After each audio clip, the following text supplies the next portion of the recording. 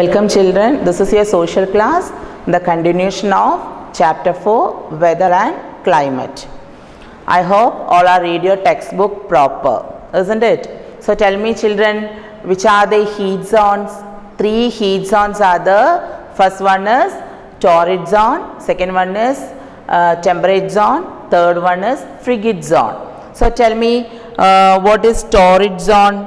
That is torrid zone, the another name is tropical zone. The torrid zone lying from where? That is Tropic of Cancer and Tropic of Capricorn. Okay, so that areas receive more sunlight, that's why near the equator become very hot region, hot place. Okay, that's why the climate is always humidity, very humid and hot throughout the year. Okay, and the second one is temperate zone. Temperate zone, the area lying between the torrid zone and frigid zone in both. Okay, torrid zone deyum frigid zone deyum in between aayittaanu aarullathu temperate zone. Okay, the climate is neither hot and neither cold. Chelappo choodayirikkum, chelappo tanuppayirikkum. Okay, and the third one is frigid zone. Frigid zone, the area lying between the Arctic Circle and the North Pole in the northern hemisphere, the Antarctic Pole and South Pole in the southern hemisphere. It's called frigid zone. Okay, already we are discussed the last class in the picture also. Okay children, so this is frigid zone, and here the climate is cold because the sun rays are getting the rays are slanting lines because that areas receive less sunlight. That is the reason its climate is cold. Okay, these are the 3 heat zones. Understood children? So now we are going to explain words to know and tick the correct answer, find out the correct answer, and 2 question answers also. So first one is words to know. So everybody take out your textbook and look at page number 208. So what is humidity and altitude? So 2 new words are coming in this textbook, that is humidity and altitude. So humidity means amount of water vapor in the air. So that is humidity, and altitude, height above the sea level, that is altitude. And tick the correct answer. The condition of the atmosphere at a given place and time is called, tell me children, it's a climate or weather? The answer is weather. The second, the sun rays fall directly on the areas near the equator. So evideyana sun rays directly varunathu? Near the equator. Third one, the water vapor or moisture present in the air, it's called humidity. Fourth, it is hot and humid throughout the year in the എവിടെയാണ് throughout the year ഹോട്ടും humid ആയിരിക്കുന്ന zone ആണ് ഏത്? Torrid zone. And filling the blanks. First one, the dash of a place does not change over a long period of time, that is climate. Long period of time, that is climate. Second, the world is divided into dash major climate region. How many major climates we have in the world?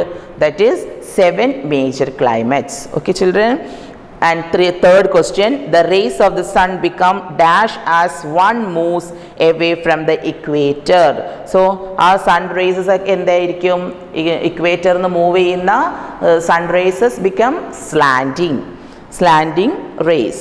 And the fourth one is places near the coast have a dash climate, that is moderate climate.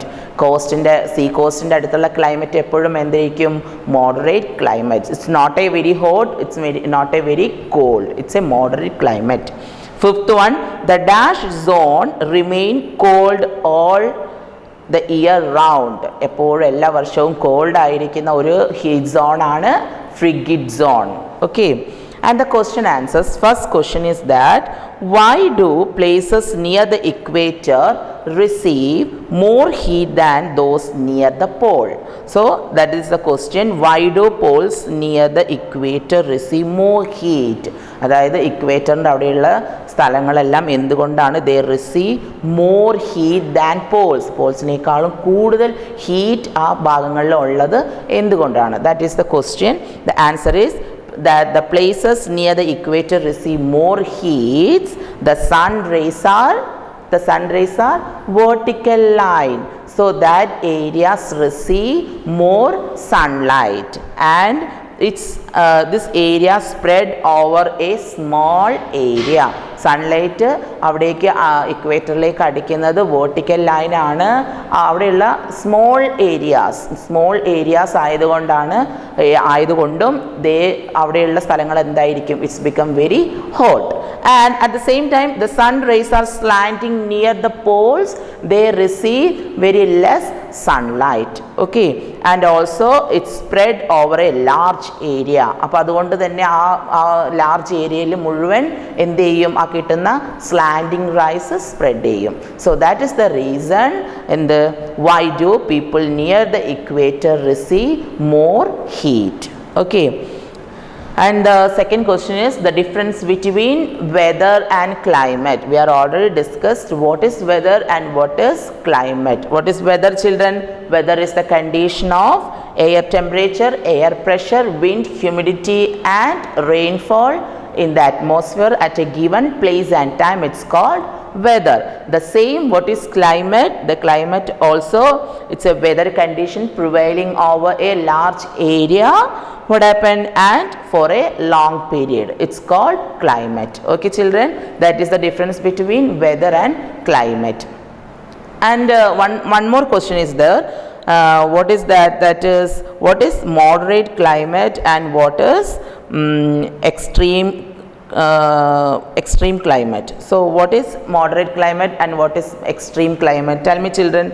That is places that are neither very hot in summer, not very cold in winter, have moderate climates. That is the examples of Delhi and Chennai.